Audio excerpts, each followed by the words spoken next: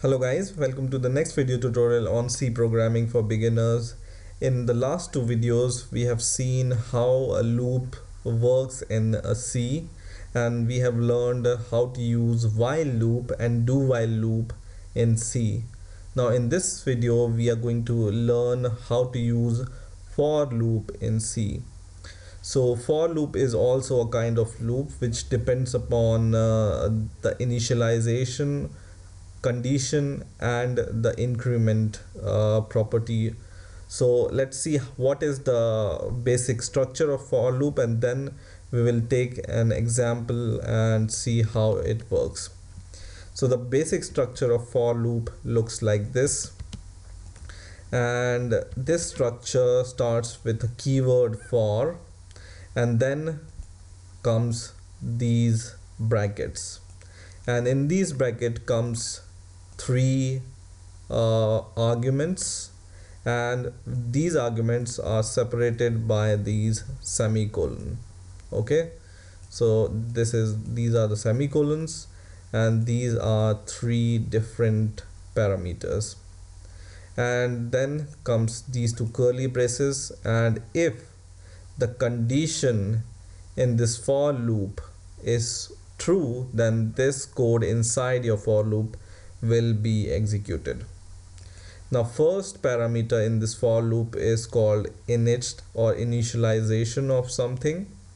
Second parameter checks whether some condition is true or not, which is related to initialization. And then the third parameter is the increment of the parameter which you have initialized in the first parameter. So this is the basic structure of for loop. Now let's take the same example which we have been seeing in the last two videos, just printing 0 to 10 as an integer. So I will just declare a variable which is equal to 0, and on the basis of this variable I want to print 10. But in the last video I have shown you that you need to declare this. First of all, initialize it, and then you need to give the while loop and then check the condition and then increment. But in the for loop it's done automatically, and you don't need to initialize anything separately. But what we will do is we'll just start with for, and then with a bracket, and inside this bracket I have told you first a parameter is the initialization. So initialization, you can do it like this: int I, and then I is equal to 0, right? It's just like declaring a variable int a is equal to 0, like this. Okay, so in for loop we don't need to do this kind of initialization separately, but we can do it inside the for loop. Okay, now comes the semicolon, and then comes the condition. So as we have seen in the last two videos, that in while loop and do while loop we check some condition to fulfill, and if this condition is fulfilled, then we execute the code. So in this for loop we are checking if I is less than 10. Okay, so we are checking this condition if the value of I is less than 10, because we have initialized I with 0. Value of I will be replaced here, and it will check first of all 0 is less than 10, which is true, and it will keep on going like this until and unless the condition is met. Now the third parameter is incrementing the values like this, I plus plus. And in the previous videos I have told you I plus plus just means I, for example, I is equal to I plus 1. It's just like this. In short, whenever you want to increment the value of any variable, you just write I plus plus like this. Okay, Now comes your curly braces. So what we have done in our for loop, we have initialized a variable, and then we are checking on the basis of that variable if some condition is true, and we are incrementing the variable which we have initialized.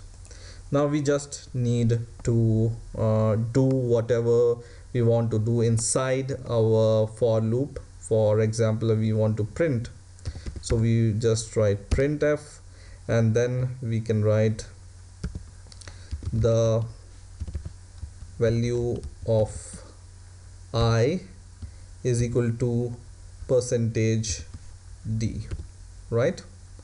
And then comma I, and don't forget this semicolon here, and this should be value.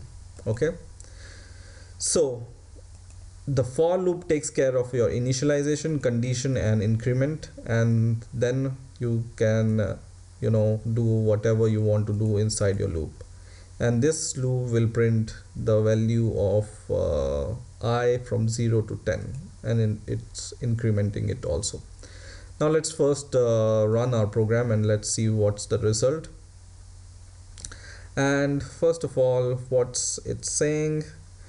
Some error it's showing, so I will see what's the error. And the error is for loop initial declaration are only allowed in here. Okay, so what we will do here?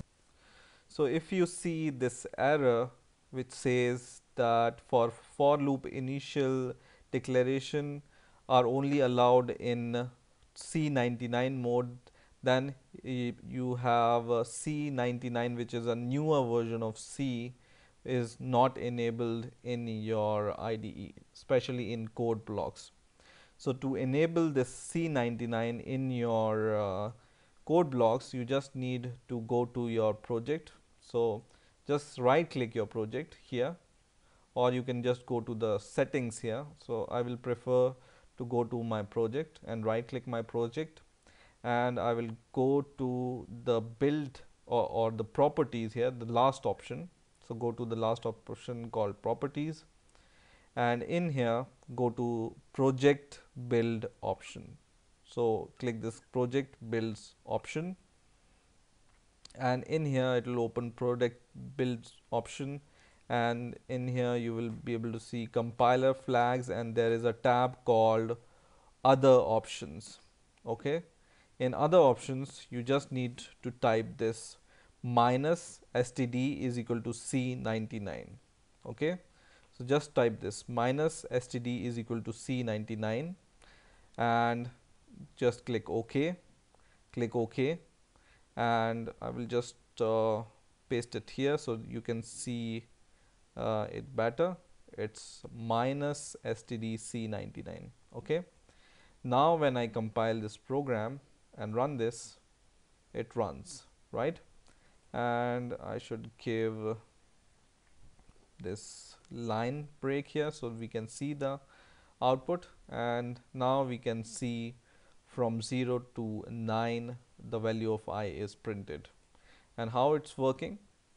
So initially we initialize the value of I is equal to 0, and then C checks this condition if the value of I, which is initially 0, is less than 10 or not.